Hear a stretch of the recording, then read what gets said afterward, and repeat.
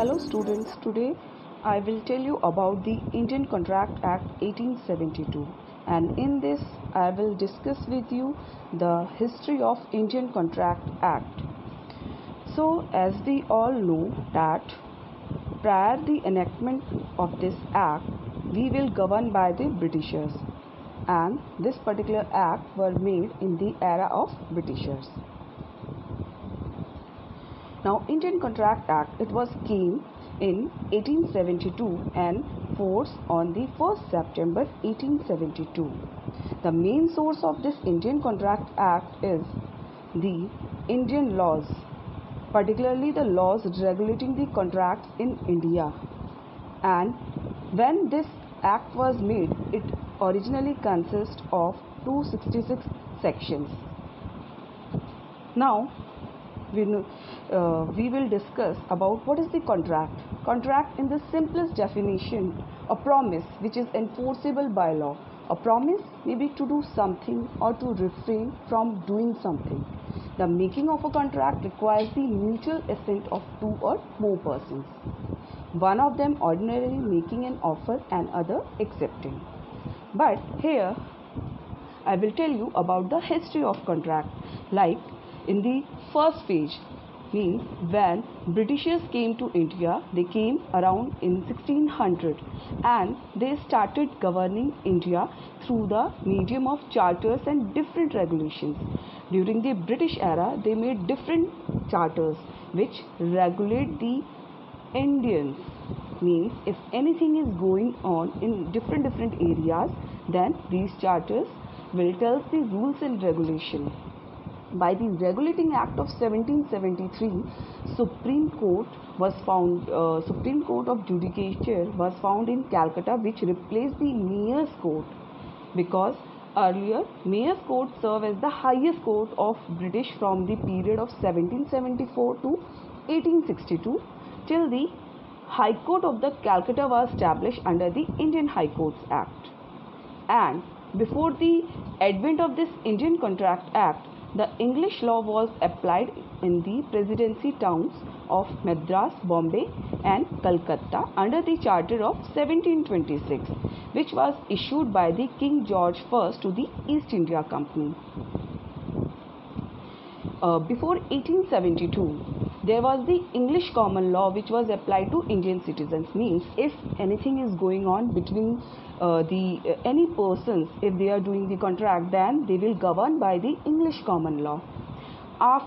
But this English common law leading many inconvenience, because in India we are separated in different religions, basically Muslims and Hindu.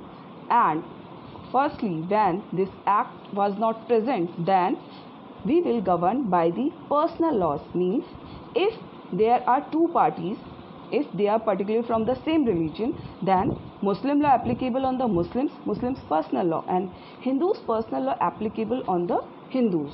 But if in case one party is Hindu and other party is Muslim, then the defendant personal law will be applied. Now for phase second, this came by 1872 and 1929. Phase second started the enactment of this particular act. If we talk about the Indian Contract Act, I already told you that it originally comprised of 266 sections, which is divided further into different groups. Like section 1 to 75 talks about the general principles of contract. 76 to 123 talks about the sales of goods. 124 to 147 talks about the indemnity and guarantee. 148 to 181 talks about the bailment and pledge.